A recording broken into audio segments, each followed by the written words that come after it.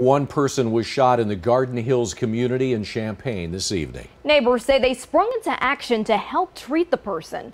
Fox Illinois' Evan Hensley shares why one of those neighbors said he had to help. Evan?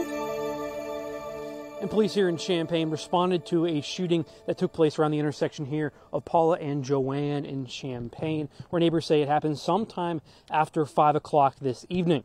I spoke with one man who was pulling up to his home when it happened, and then the neighbors sprung into action. To see someone shot in my front yard, to me, is no apparent reason, is it's hurtful and disheartening. Logan Belcher was pulling up to his home after a long day at work when he heard a gunshot. Police say a person had been shot Wednesday afternoon around the intersection of Paula Drive and Joanna Lane in Champaign. I pulled up from work. My neighbor said someone got shot, and we immediately ran over there and just made sure he had a pulse, made sure we were talking to him, and that was about all we did.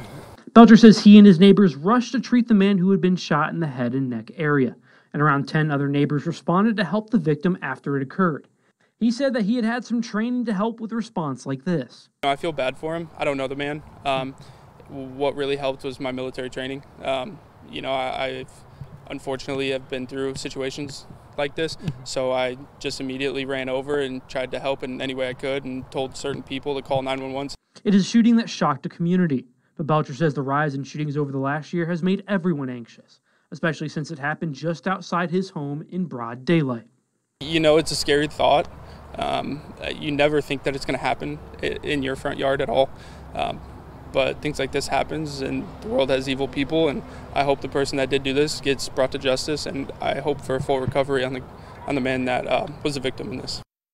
Still waiting to learn about the status of the victim, as well as if any arrests have been made at this point.